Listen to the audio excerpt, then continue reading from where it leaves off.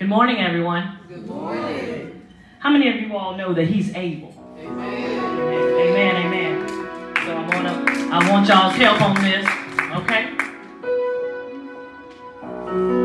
So how I like to say, get in where you fit in, okay? Amen. Thanks for having me today.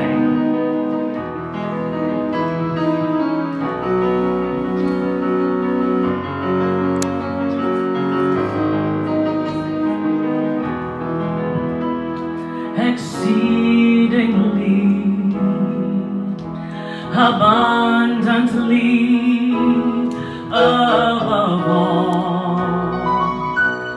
all you could ask or think, according to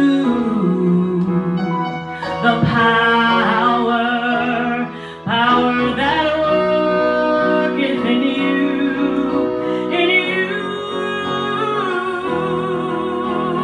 God is able to do just what he said he would do. He's gonna fulfill every promise to you. Don't give up on God, 'cause he won't give up on you. He's able.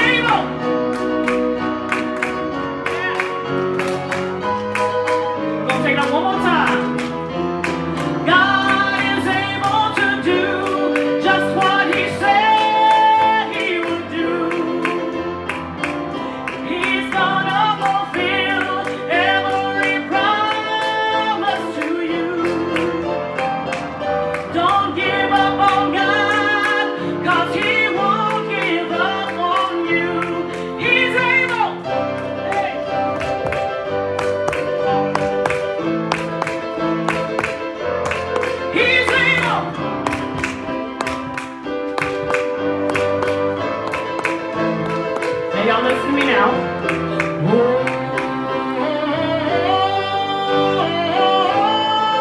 He's able. Your turn.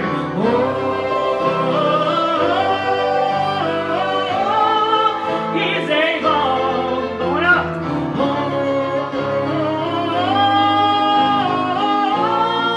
He's able. Come on now.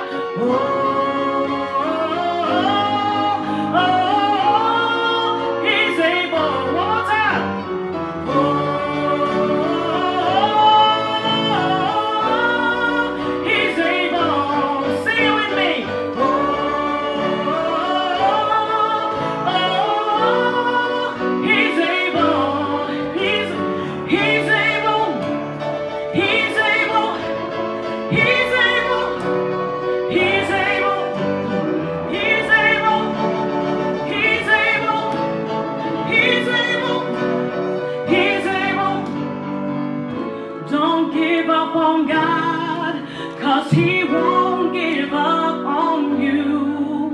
Let's stay there. Don't give up on God, 'cause he won't give up on you. Do you believe it? Don't give up on God, 'cause he won't give up on you. He's able.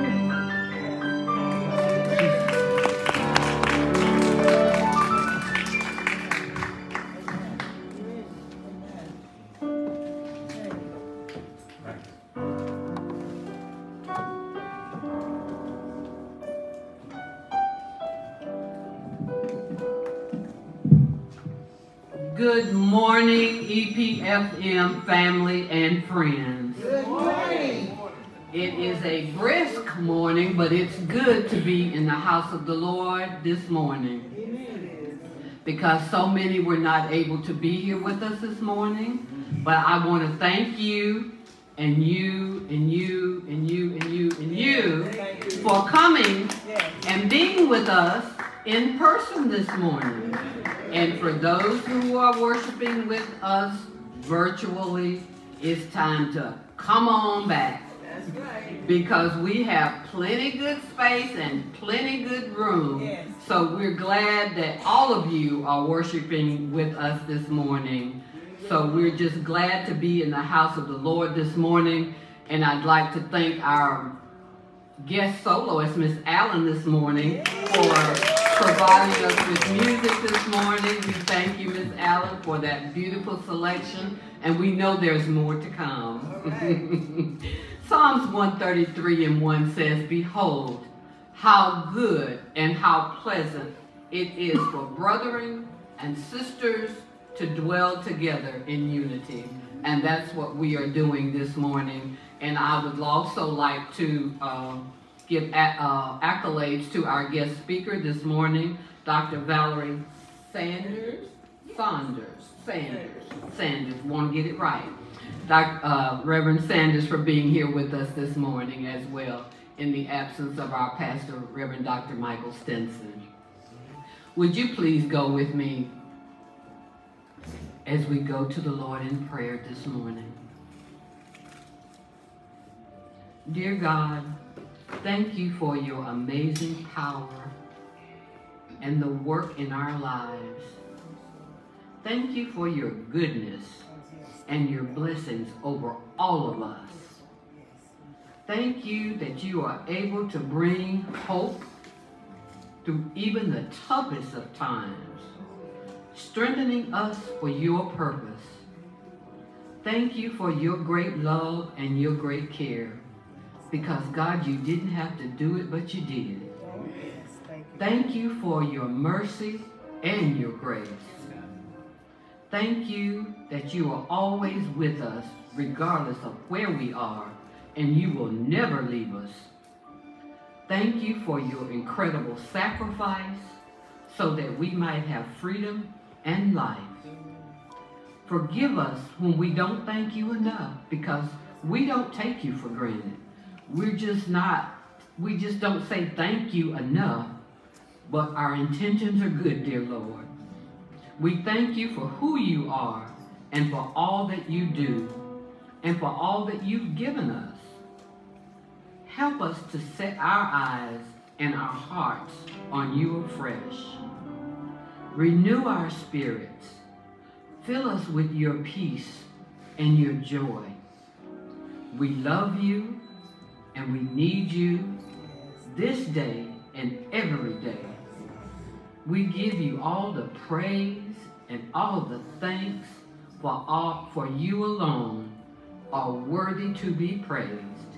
In Jesus' name, amen. Amen. Amen. Thank you. As we move forward throughout our program this morning, I hope that I introduced myself, and please forgive me if I did not. My name is Ernestine Sumlin, and I am one of the worship assistants this morning who will be assisting in worship.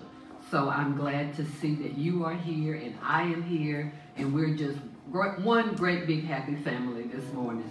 So I know some of you have on masks and some of you don't. So for those who you don't have on masks, I hope you will find something and a blessing throughout this day's service. The announcements for the morning are as follows.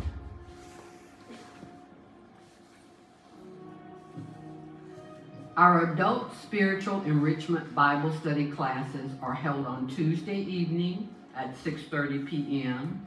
and on Wednesday at 12 noon. And our children's Bible study is held on Friday evening at 6:30, and all of these Bible studies are held via Zoom.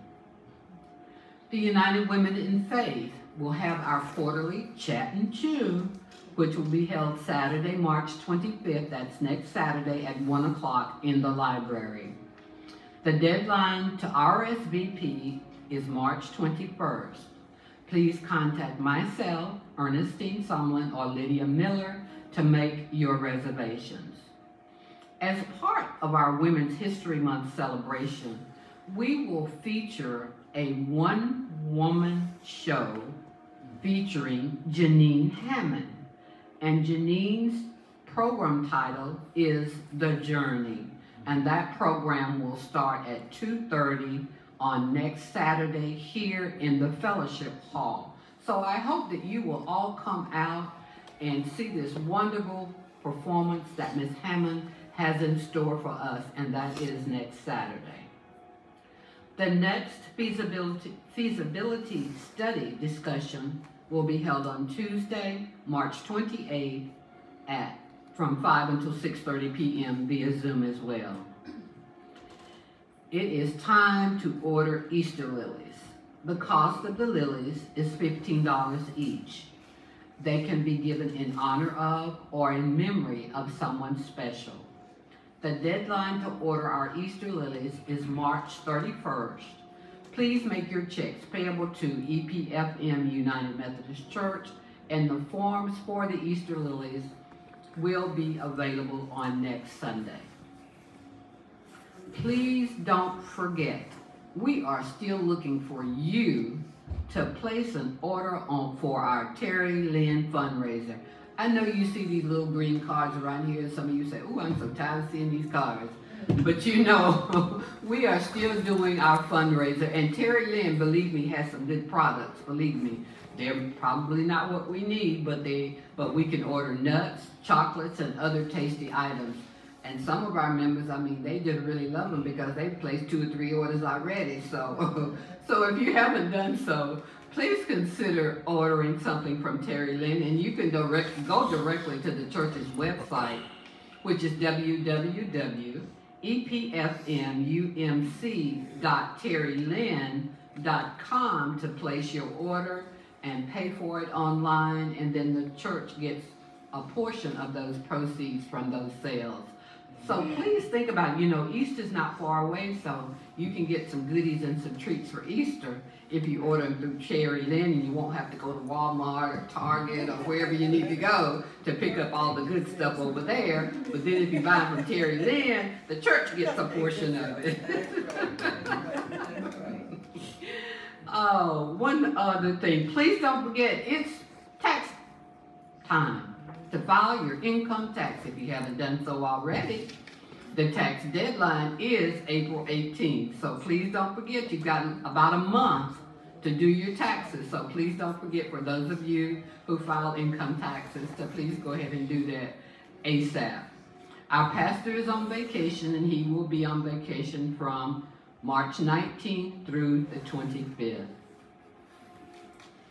Let us not forget those who are on our sick and shut-in list, those who are homebound. Some are in nursing homes and in hospitals. Let's send them a card. Give them a phone call. Or if they are accepting visitors, please go by and see them. Because, some of our elderly members are alone, and they don't get to have much communication outside of their 4 walls.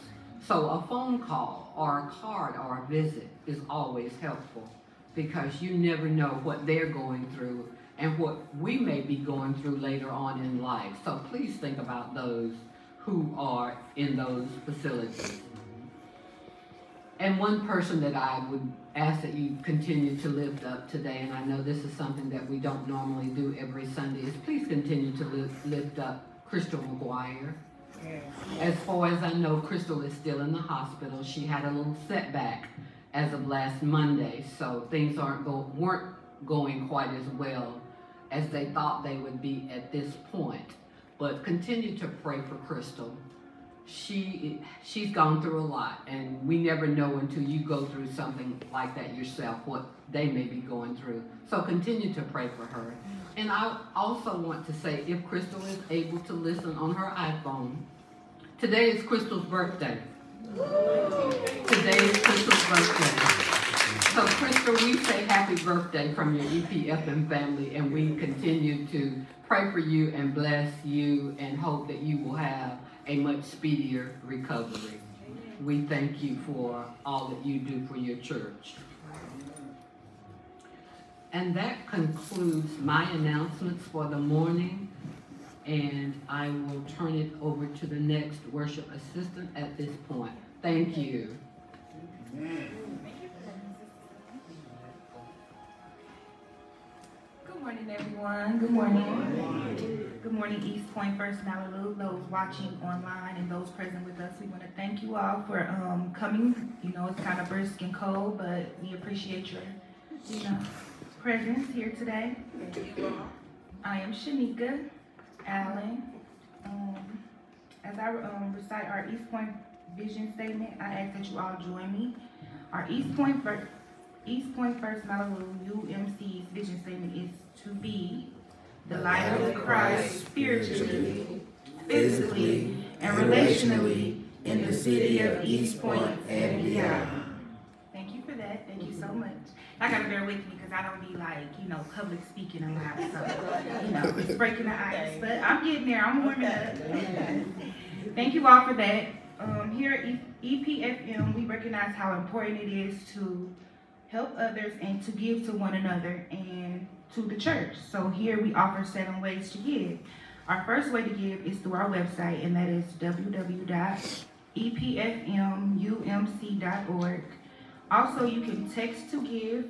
Our phone number will be 404-567-5052. We also have, for those people who are social media savvy or savvy through the internet, we have our Vanco Faith app. That is, if you have like Google, you can go to your Google's Play Store, or if you have an iPhone, you can go to the Apple Store and it's available to you. We also offer offerings through our church's mail slot that is here at 2651 Church Street, East Point, Georgia, 30344. You can also send through the mail, but please do not put any cash through the mail. If you have, of course, a bank account, you can offer that as well. And also here in person, that's our 7th way, through our receptacles that are at each door and each corner of our fellowship hall. And as we conclude the 7 ways to give, I want to offer a prayer for that. So thank you so much for those who were able to participate with that, and let us come together and bow our heads. This is when I feel the best, when I talk to the Lord. So, okay, it's going to be easy breezy. Lord, in this moment, you have blessed us with such love and goodness, and we thank you. We thank you for being an abundance, God, and out of your grace and your mercy and your love for us, we give you this offering today. With it, we worship you, and we give not only our finances, but we also give our whole selves to you. Please take it now and use it for your glory, God, for your kingdom, and extend it and multiply its reach and influence as we pray, and bring us closer together to feel more at peace and whole when we are, taken from one place and given to another. So I just want to say that in Jesus' name we pray, and we thank you all, and thank you, God. Amen. Amen.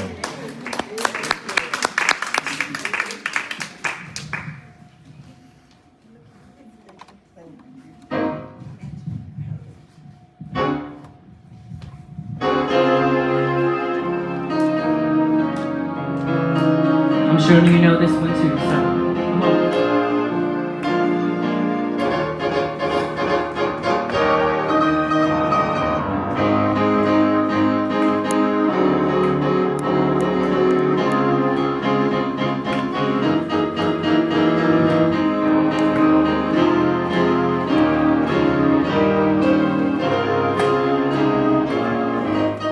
Just wanna praise you forever and ever and ever for all you've done for me.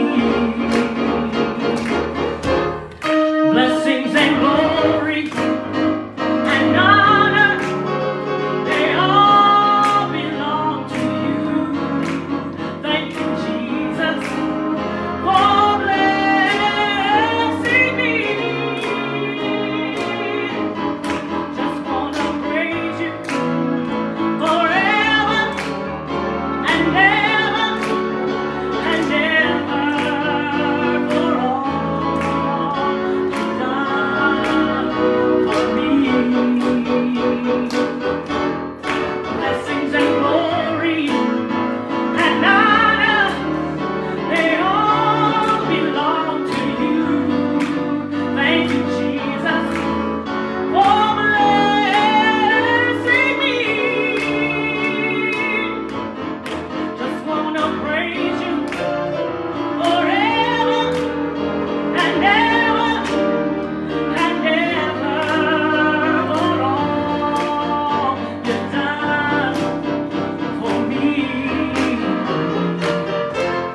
blessings and glory and honor, they all belong to you. Thank you, Jesus. Thank you, Jesus. Hey, thank you, Jesus. Thank you, Jesus. Thank you, Jesus. For blessing me. Bless the Lord. Hallelujah.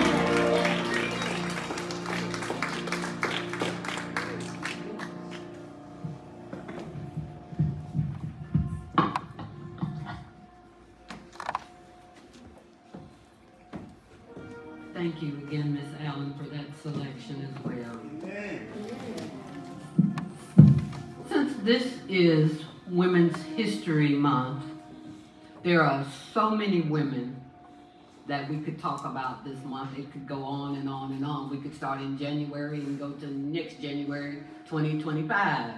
But anyway, this morning, as part of our Women's History Month moment, I wanted to lift up someone. Some of you have heard of her and some of you may not. In 1984, Leontine Turpin Kelly was the first African-American woman elected as bishop in the United Methodist Church, and the second woman who served as bishop at that time. That's a large, great big accomplishment back in 1984. As Bishop Kelly, as bishop, she was assigned to head the denomination's Western jurisdiction, which included California and Nevada. Bishop Kelly was born in Washington, D.C. in 1920, but grew up with her family in Cincinnati, Ohio, where her father served a 4-year term in the Ohio legislature. Her mother established the Urban League in Cincinnati. Her father and uncles were ministers in the Methodist Church, and eventually Leontine also married a Methodist minister, James David Kelly. She trained as a teacher. She taught history and social studies in public schools. Although she was a wife and mother of 4, she also trained to become a lay speaker in the United Methodist Church.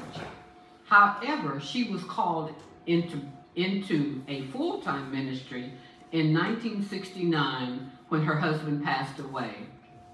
In an unusual move, the members of the congregation that her husband was serving in Richmond, Virginia, asked Miss Kelly to remain as their church minister.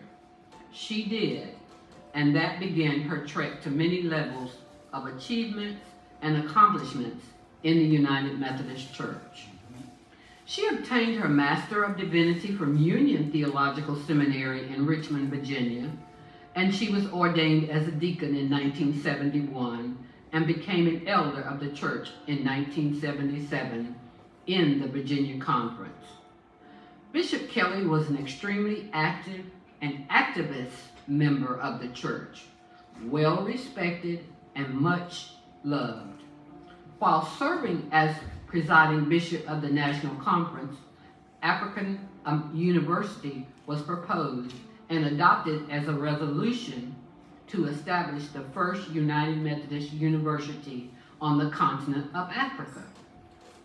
As a founding member of Africa University, she also donated funds to endow 2 scholarships at the university.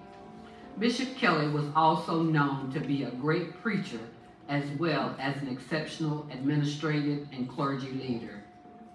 In 2000, she was inducted into the National Women's Hall of Fame. Following her retirement, she continued living in California until her death at the age of 92 in Oakland, California in June of 2012. So let us continue to honor and uplift and remember Bishop Leontine Kelly. Thank you.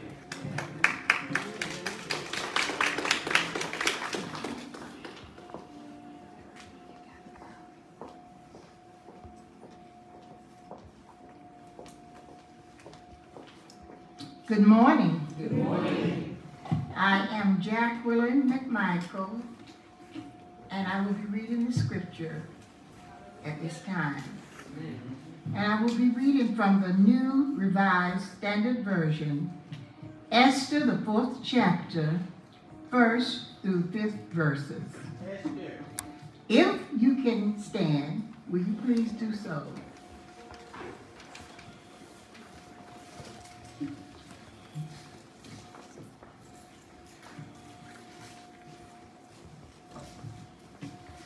When Mordecai learned all that had been done, Mordecai tore his clothes and put on sackcloth and ashes and went through the city, wailing with a loud and bitter cry. He went up to the entrance of the king's gate, for no one might enter the king's gate clothed with sackcloth. In every province, wherever the king's command and his decree came, there was great mourning among the Jews, with fasting and weeping and lamenting, and most of them lay in sackcloth and ashes. When Esther's maids and her eunuchs came and told her the queen was deeply distressed, she sent garments to clothe Mordecai, so that he might take off his sackcloth. But he would not accept them. Then Esther came for Hathach, and one of the king's eunuchs, who had been appointed to attend her, and ordered him to go to Mordecai to learn what was happening and why. I've read to you from Esther 4, 1st through 5th verses. And thank you so much for listening. You may be seated. At this time, we will bow in reverence for prayer. Let's set our hearts and minds toward the Lord.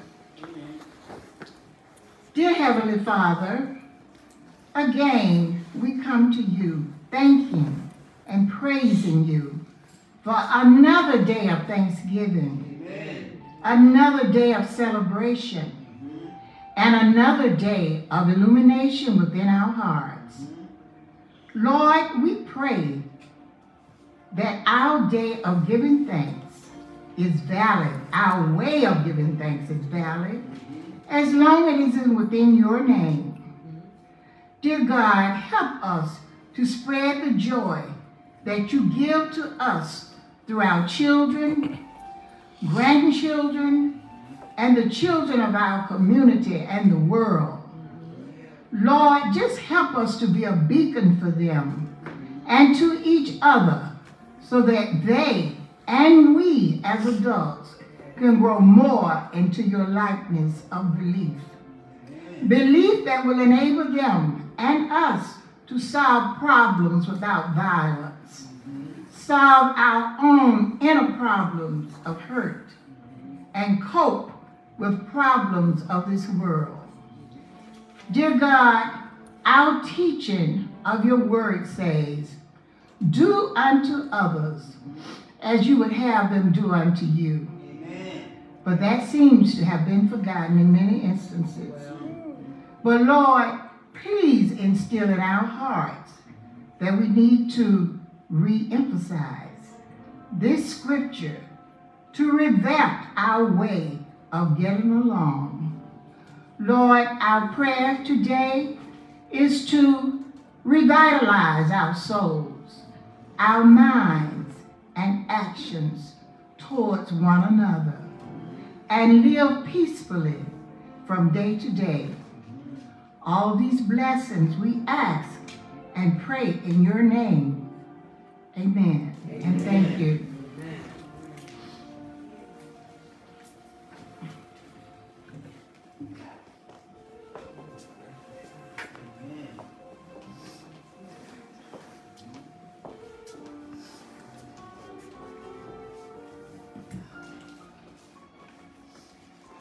Good morning. Good morning. EPFM and guests. Good morning. And the Facebook family and live streaming.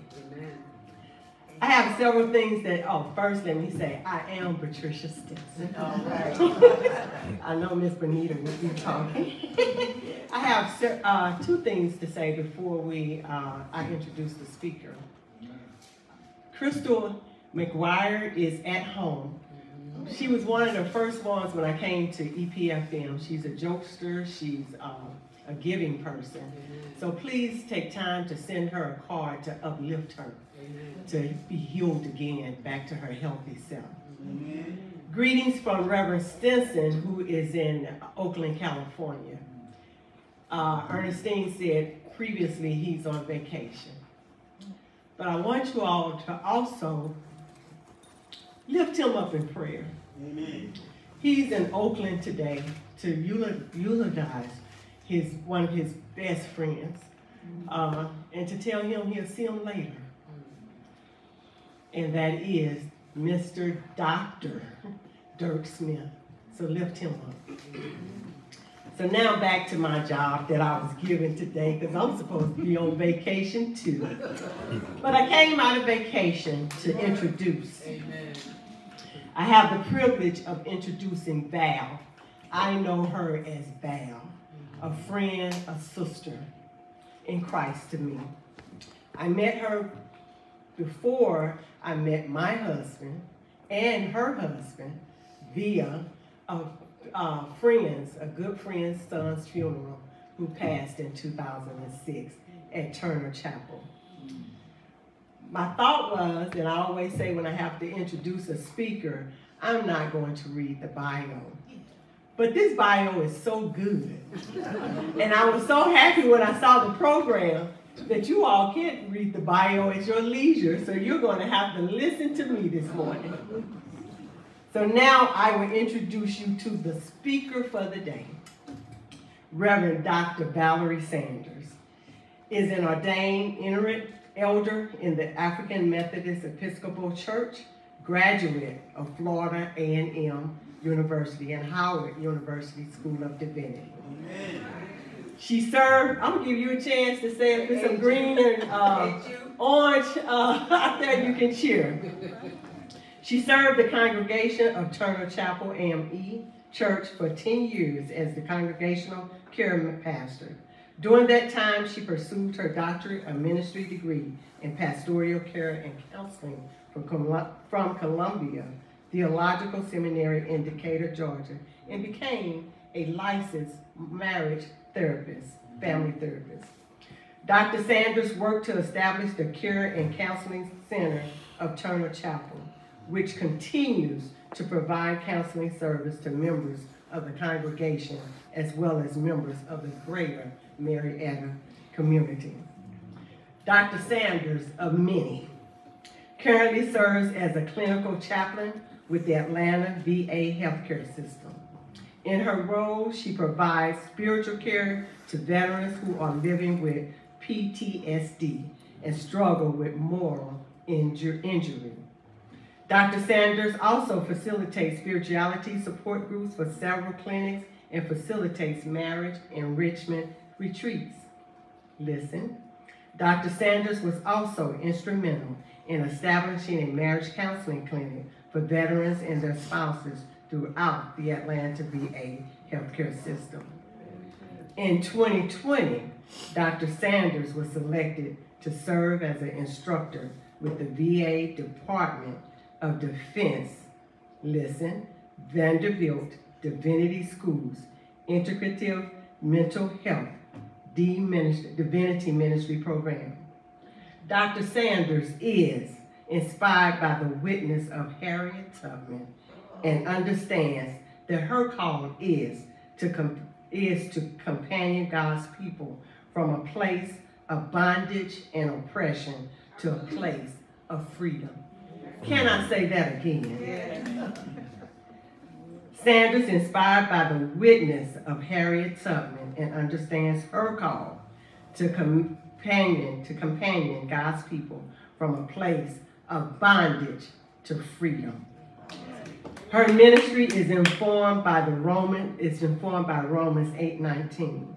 The four loves of her life Dr. Sanders is married to the Reverend Dr. M. Lavelle Sanders, pastor of Stockbridge First United Methodist Church, and they are the proud parents of 3 energetic children, Nia, Caleb, and Camille.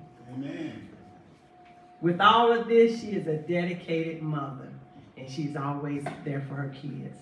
And the next voice you will hear after the music selection is Dr. Valerie Sanders, friend, sister in Christ. Thank you.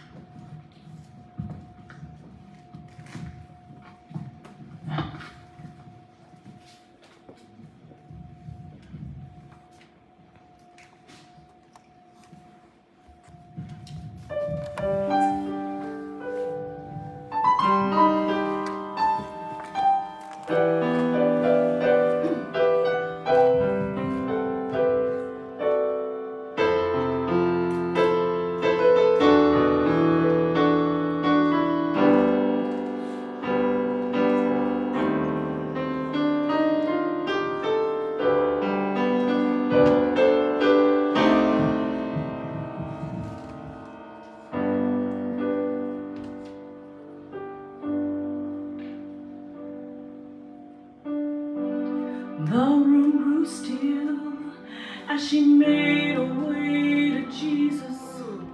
She stumbles through the tears that made her blind.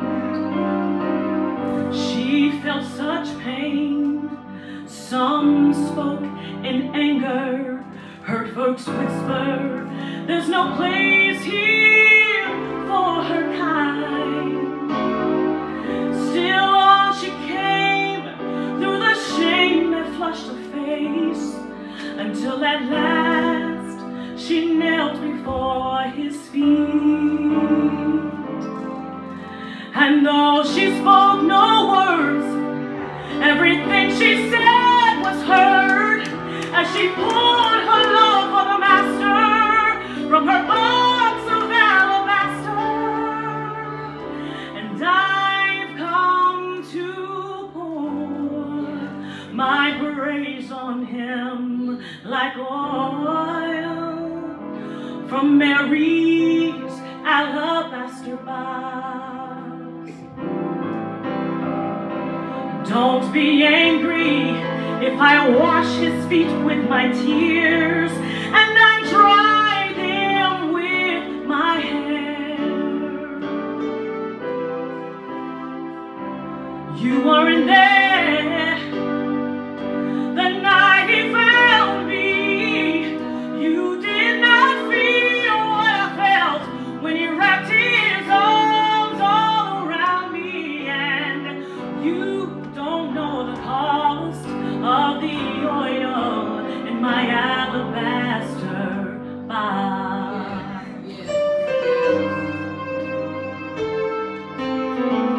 I can't forget the way life used to be. I was a prisoner to the sin that had me bound.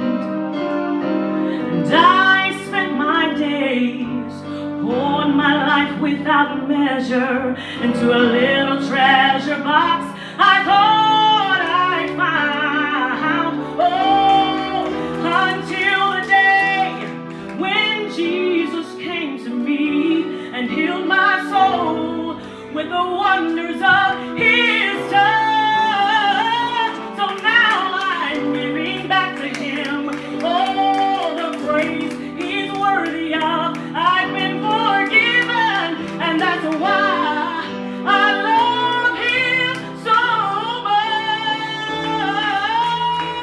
much. And I've come to pour my praise on him like oil from Mary's alabaster box. Don't be angry if I wash his feet with my tears and I dry them with my hair.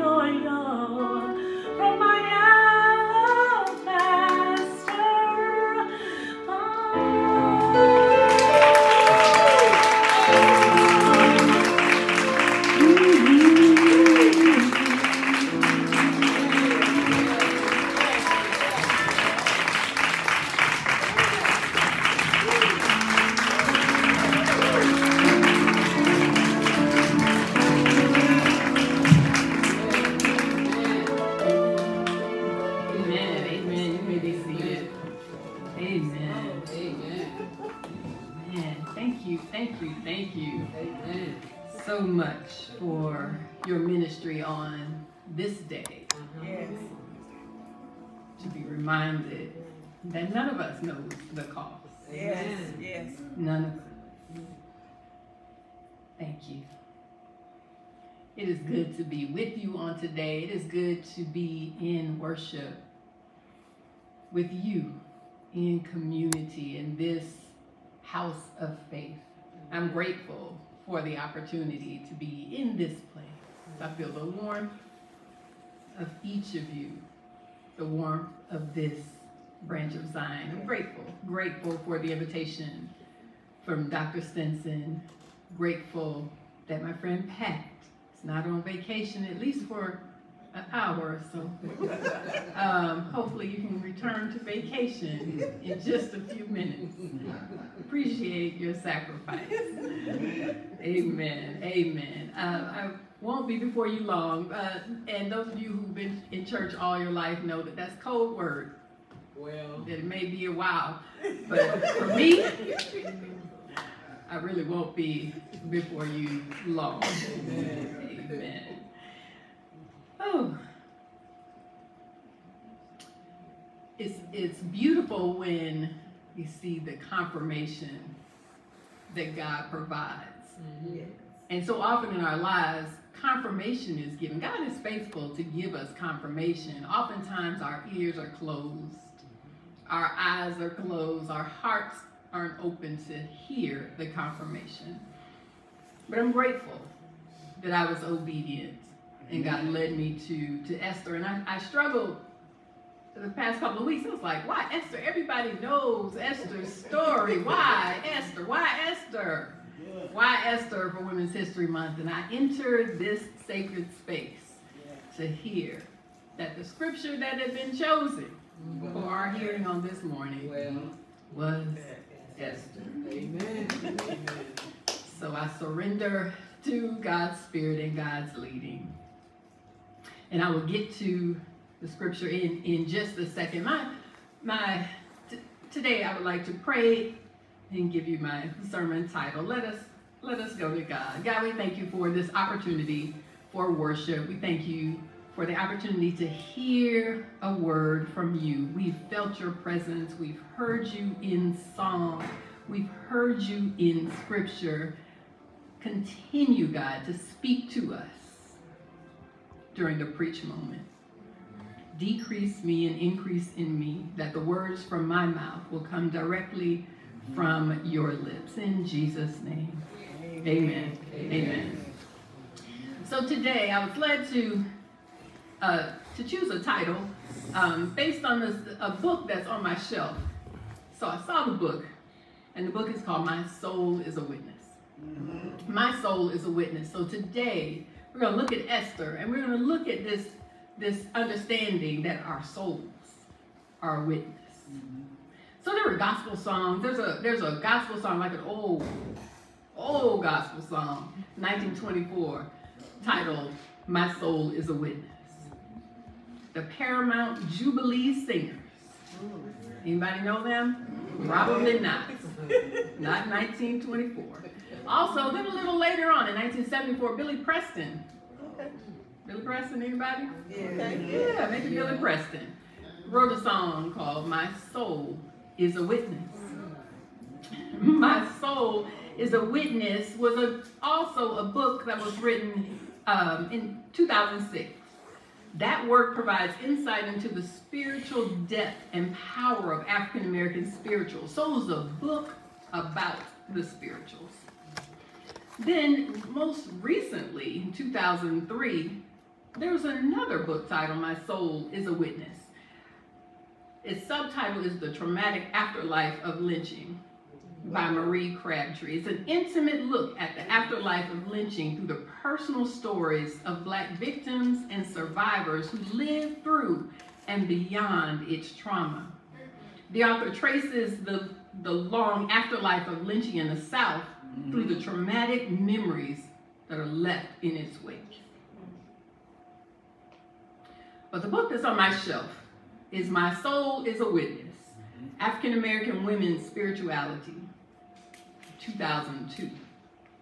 Now, that book is a powerful testament of the importance of spirituality in the lives of African American women.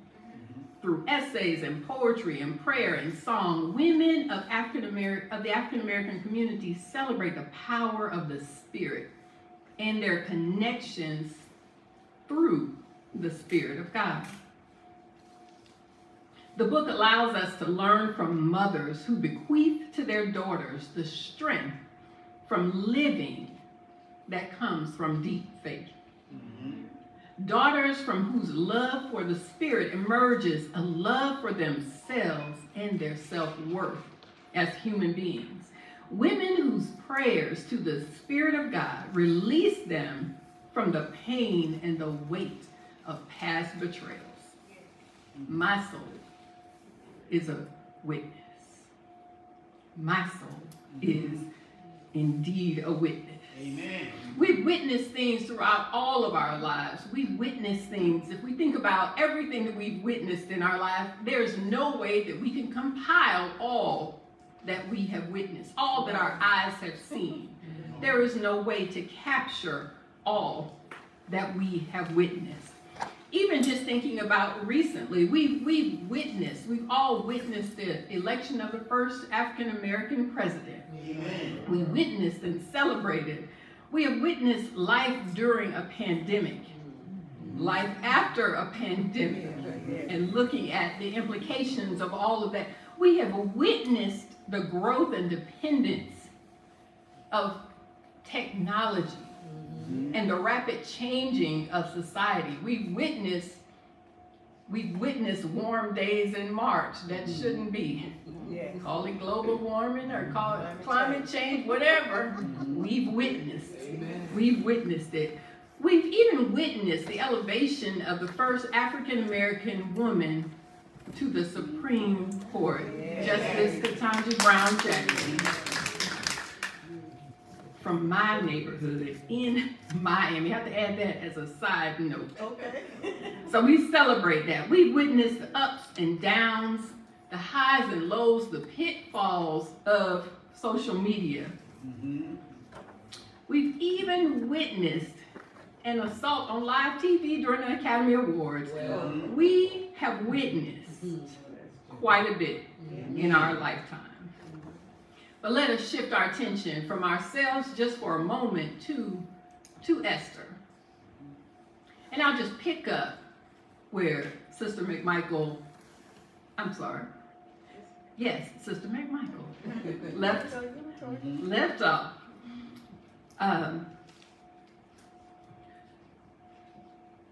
So Hattab went back and reported to Esther that what Mordecai said. Then she instructed him to say to Mordecai, all the king's officials and the people of the royal provinces know that for any man or woman who approaches the king in the inner court, without being summoned by the king, there's only one law, right? That you are put to death, unless the king extends the golden scepter and spares their life. But 30 days have passed, and I was called. But 30 days have passed since I was called to go to the king. When Esther's words were reported to Mordecai, he sent back this answer. This is Mordecai's response. As he is outside, sackcloth and ashes. Do not think that because you are in the king's house, you alone of all the Jews will escape. For if you remain silent at this time, relief and deliverance for the Jews will arise from another place. But you and your father's family will perish. And who knows but that you have come to your royal position for such a time as this. And we know, many of us know the story. Many of us know the backstory of Esther, and of all of the verses in the book of Esther, that verse that you have come for such a time as this is the most familiar verse. So I became curious about that verse. I became really curious. This is oftentimes challenging to preach on familiar texts. Oftentimes it is. When I became curious, I allowed myself to look at it from a different perspective, a different angle. So yes, she has been appointed perhaps for such a time as this. So just to give a little bit of the backstory, for those who may not know how Esther got to this position of royalty. So the book of Esther opens with the king having a party, right? And so it's not like a party not like the party you went to last night. It's not like that. It's a party. They party for weeks and months at a time, right? So party, and there's plenty of wine at the party. It's like never. It's an open bar. Well, amen. It's an open bar. Oh, got an amen in the back. The altar will be open after the sermon. Okay, so it's an open bar. It's a party for months and months, and they're all men at the party. All men at this party, right? So then the King Xerxes, he was married at that time to Queen who's the first wife? Vashti, right? Queen Vashti, married to Vashti. He summons her, right? They've been drinking weeks, months at a time. Him and all the guys. He summons her to come to where they are, to the banquet hall, wearing only her crown. He summoned her to prance herself around unclothed before all of his guys. Right? Amen. Right. And Vashti said, no, it's not happening. It's not happening. Right? So Vashti, disobedient, banished. Right? She could have been put to death because she didn't respond properly to the king's request. But she was just banished. So here we are. Poor king needs to find a wife. Right? So he gathers the virgins in Susa. And they all go through a cleansing ritual. The scripture says it's like over a year of cleansing so that they can be prepared to go before the king. Long story short, he sees Esther. Well, first of all, Esther's uncle, cousin, you know how we are when we have older cousins who are more like aunts and uncles, you know. Amen. It kind of gets lost, messes up family trees sometimes because you don't really know, is that really my uncle or is this my cousin? Whatever. Mordecai was Esther's uncle cousin. Okay. And so he let her know about the king searching for a new queen, searching for a bride. He let her know. Now, backstory to Mordecai. So Mordecai, it is not recorded if Mordecai actually had any children, but Mordecai took Esther in. So Mordecai took Esther in when she was a little girl because she was an orphan. Scripture tells us that both of her parents died. We're not told how they died, what happened. What happened to them? We don't know. But all we know is for sure, the one thing we know for sure is that they are deceased.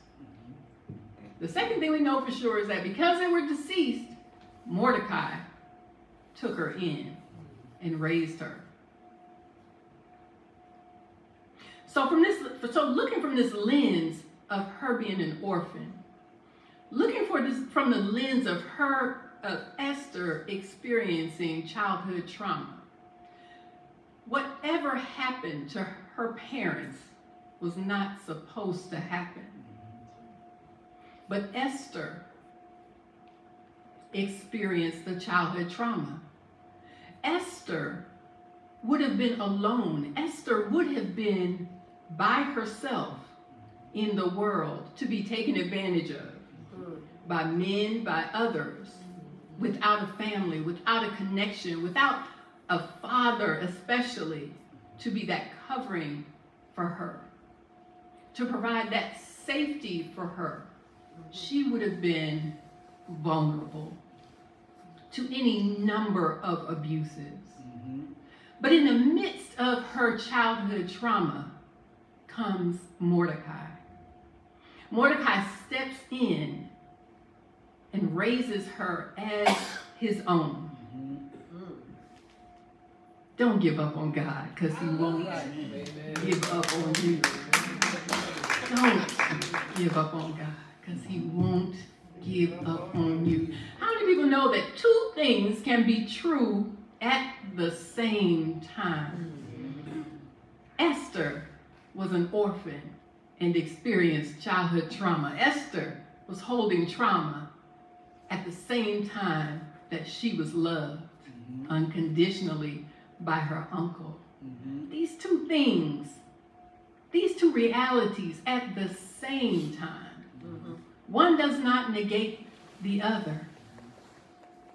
And Esther being an orphan is a part of her story. It's a part of her narrative. It's in the book. It's in the book a couple of times. It's in her narrative. I say that because I was talking to one of my own cousins on yesterday, and she was sharing with me about a childhood trauma that I didn't know about, that she had experienced. And when she mentioned it, she said, well, I didn't get any help for it because I just got over it. She said, I realized everyone can't just get over it, but I got over it. And she said it about 3 times. And so, well, you know, the fact that you're saying it over and over again means you haven't gotten over it. And so what I want us to know, what I want us to understand is that there's no getting over. There's no getting over, but that's not saying that God isn't with us. Because again, two things can be true at the same time. But there's no getting over. It's a part. Unfortunately, speaking to predominantly African Americans, as African Americans, we hold family secrets, right? Tell the truth, shame the devil. We hold family secrets. And those secrets just continue to fester. And we'll say to ourselves, yeah, that happened. But I got over it. I just move on because I try not to think about it. I try not to think about it. I just move on. That means I'm still moving. I'm still moving. God's still faithful. That means I'm all right. But those secrets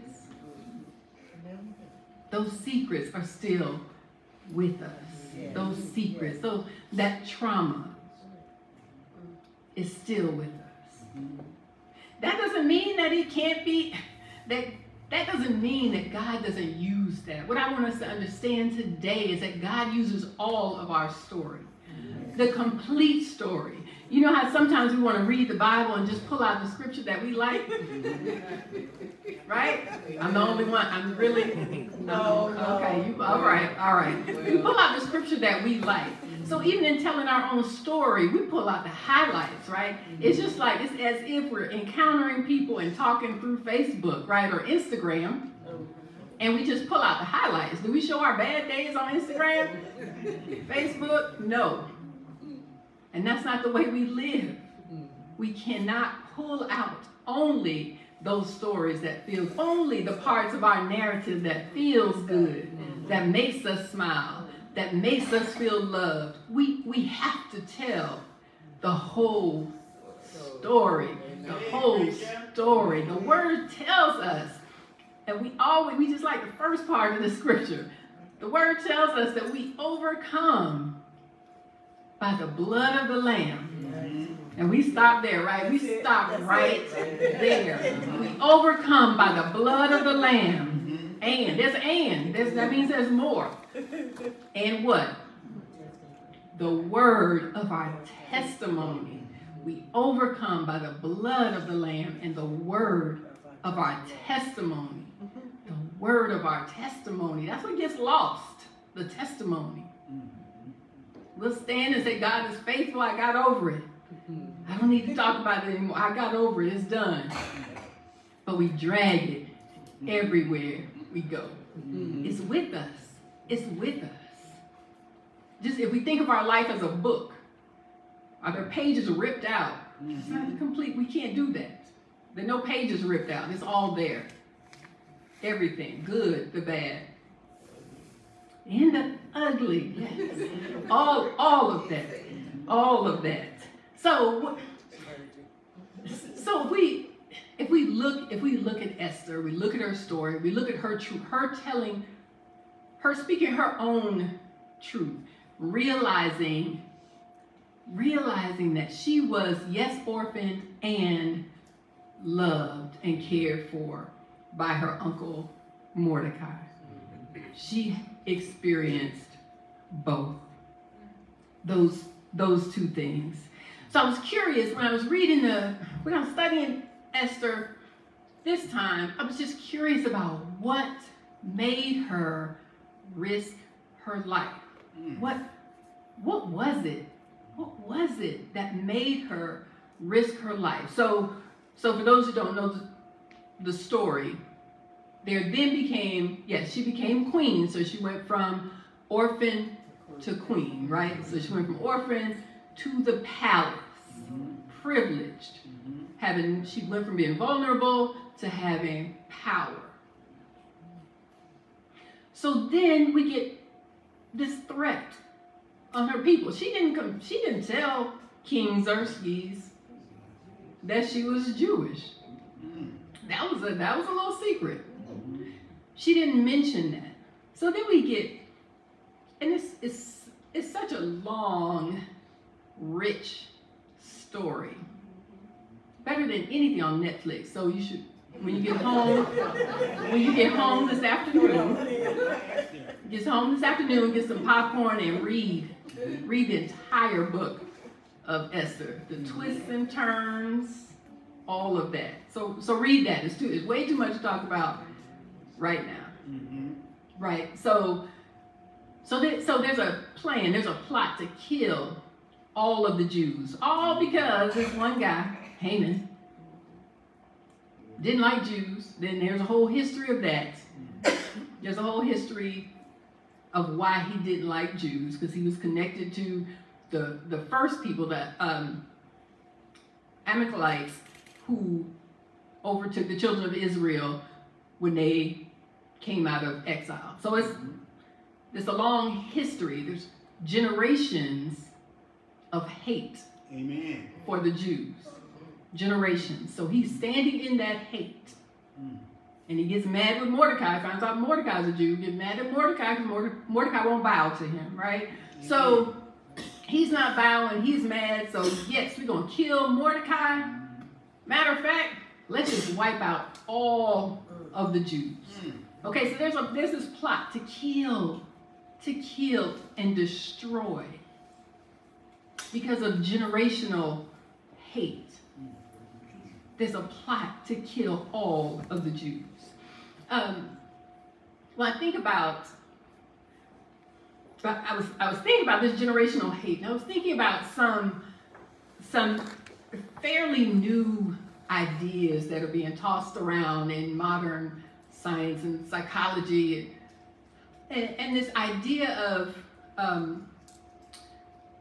it's epigenetics. It's a big word. It's a big word. Don't get lost in the word, but it really talks about how trauma can be passed down generationally. Trauma can be passed down generationally. And we have these experiences. We live our lives oftentimes based on trauma from our grandparents, based on trauma of our parents. So Haman's carrying this anger and hatred because of all that he's been taught about the Jewish people, all that he's been told, all that he has witnessed. So his soul witnessed this generational hatred. But we're not going to spend time with him. We're still talking about Esther, right? And what made Esther say yes? And I would venture to say that for Esther, because she knew the stories, because she knew the oppression of her people, because she knew the story of Daniel worshiping one God, being thrown in the lion's den, because she knew of Abraham and Sarah, because she knew of the journey through the wilderness, because she heard of Moses, because all of this has been shared with her through her life, her community, her uncle, cousin Mordecai. She knew her history. She knew who she was. Even if she was kind of incognito in the king's house, in the king's palace, not really confessing who she was, even though she held that secret, she knew who she was. She knew that even in that moment where Mordecai says, you may be called for such a time as this, that it wasn't about who she was right then. It wasn't about Queen Esther. It was about the generations before. It was about her realizing that she is living today. She is living in the palace, in the king's palace, in the royal palace, because of all that had happened throughout the generations. That this was God's ordained plan for her to be in this place. And that one woman would save her people. That one woman would save her people. Just as one man was trying to annihilate all of the Jews, one woman was selected to save her people. This threat of genocide, this comes from that long history of hate. And to shift to the powerful beauty of the beauty and the richness that we have in the generations of even our lives. If we look back, our soul has bore witness. Our soul has bore witness to many strengths of our people. I know I mentioned in my bio, I mentioned Harriet Tubman. That's my girl. We're like this. Me and Harriet.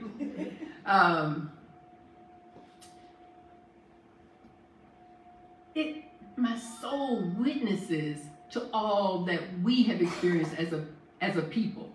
The struggle, right? The oppression, the 400 years of legal chattel slavery, yes. Jim Crow, black codes, discrimination, yes. Hate, just hate, laws fueled by hate, all of that. My soul bears witness to that. But my soul also bears witness to the overcoming, yes. To the strength of our people. Yes. Just as Esther leaned on the strength that she had in that moment, she knew that there were people who had gone before her who blazed the trail. She knew the stories. She knew the narratives. She knew that she carried all of that with her. That in that moment, it wasn't just her standing. It wasn't just her saving her people. It was all that she knew. It was all that had happened decades and generations and generations and generations before. So even as I stand today, I stand not by myself. I stand in my soul as a witness, not just to struggle, because again, two things can be true at the same time. Yes, our history has some heavy, painful pieces. And even our personal histories may have some hidden, dark, painful places. But that's not the whole entire story. Okay. That's not the whole story. That's not the complete narrative. That is not all that we carry. That does not define us. those heavy stories, but they are a part of who we are. Even when I was talking with my cousin yesterday, and she said she had gotten over it. In her next breath, like she said it 3 times, in her next breath she said, but I think that's probably why I haven't been able to sustain any relationships with men. And she's 60, I believe. So she ties it to, she can identify that this thing has impacted how she's lived her life. And so often there are things, there are issues, there are instances, there are examples of things that should not have happened that happened, decisions that were made that shouldn't have been made, that we carry with us. And we don't realize how it impacts every decision that we make. So let us find strength in Esther, being able to name her trauma, being able to name that she was an orphan and that there was still more. There was still purpose for her life, greater than anything she could have ever imagined. Her willingness to take a stand was not simply a response to Mordecai. His teachings, his history, again, her response came from a deeper place. How are we responding today? What challenges are we facing? What is before us on today? And how does our soul bear witness? Because our soul is speaking, our soul speaks, our soul is connected to God. How does our soul speak to us? So that when you go out tomorrow and you make a decision, is it from that place of victory? Is it from that place of overcoming, or is it from that place of pain? Is it from a place of hurt? How do we respond? What is our soul witnessing to each and every day? Our soul is a witness. Our soul is a witness. I think about my story. I think about my mother's life, my mother's story, and my grandmother and my great-grandmother. And I think, wow, I was raised by a single mother. My parents divorced right after Vietnam, right after my father came home from Vietnam, then married to the vodka bottle. So they divorced.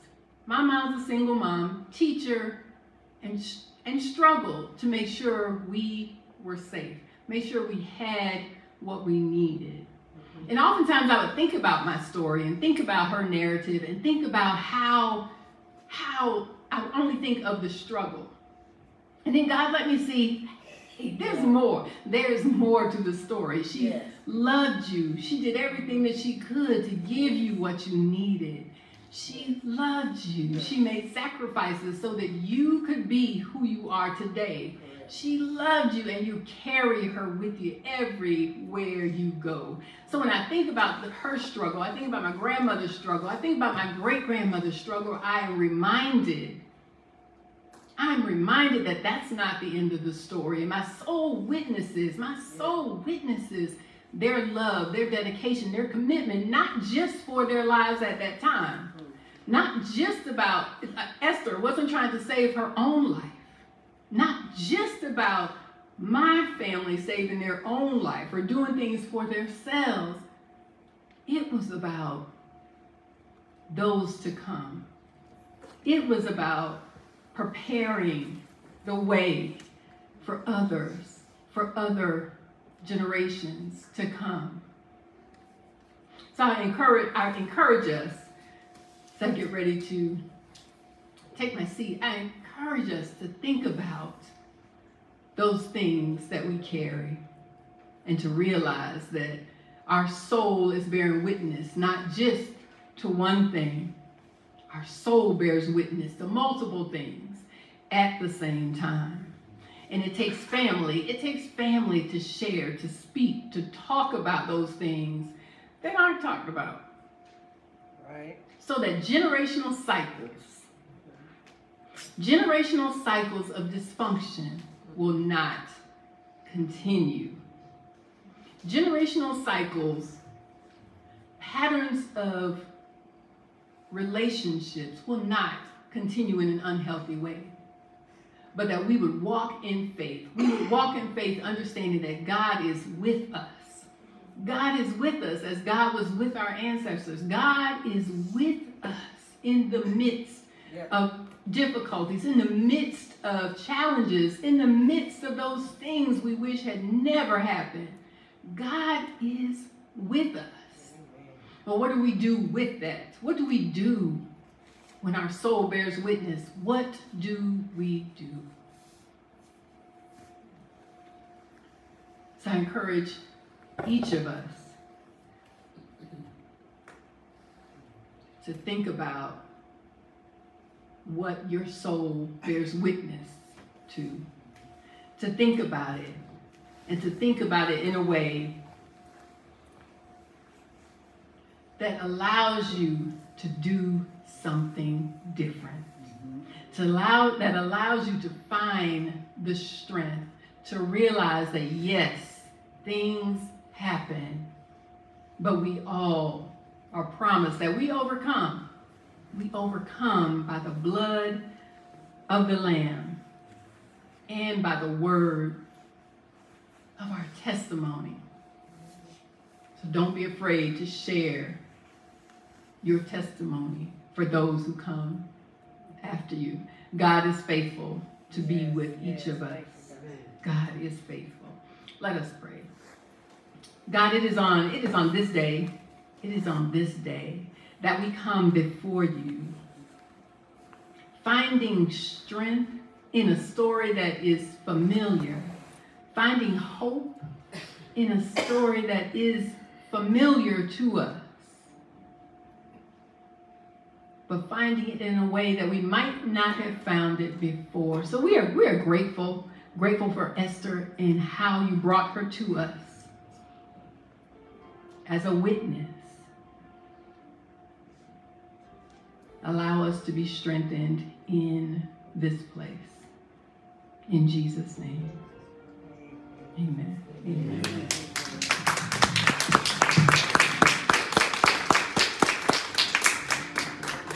Amen. Amen. At this time, the doors of the church are open. The doors of the church are open.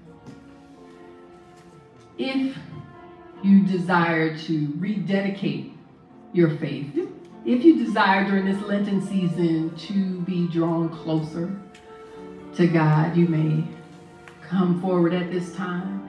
If you've never made a profession of faith, if you have never confessed Christ as your Savior, you may come at this time. If you also desire prayer, you may come at this time.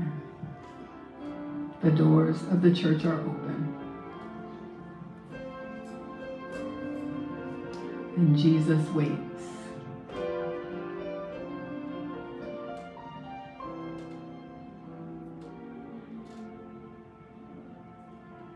Amen. Amen. God bless you all. Amen.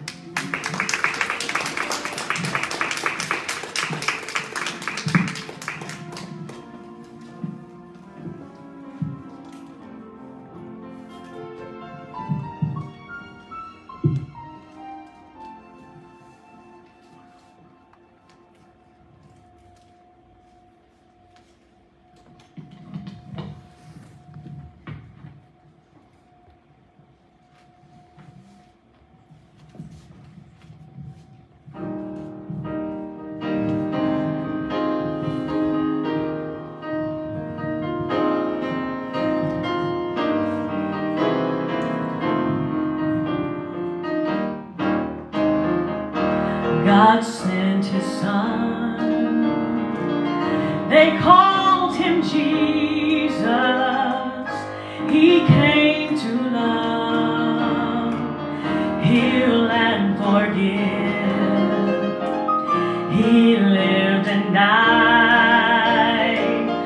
to buy my pardon. An empty grave is there to prove my Savior lives. Because He lives, I can face tomorrow. Because He lives, all fear is gone. Because I know He holds the future, and life is worth the living just because He lives. And then one day I'll cross that river, I'll fight life's fight, no war with pain. And then as death gives way to victory, I'll see the lights of glory, and I know He reigns. Because He lives,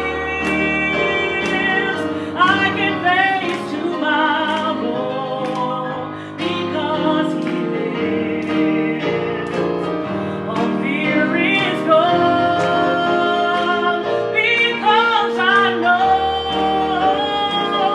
He holds the future, and life is worth the living just because He lives.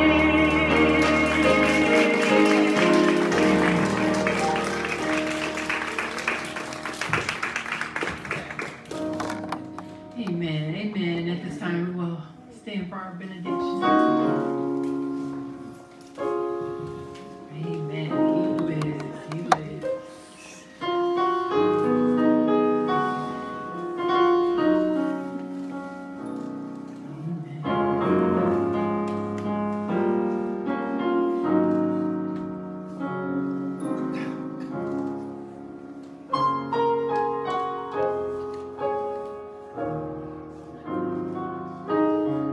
May God, the God of peace, go with us each and every day, leading and guiding us throughout this life that we have been gifted with.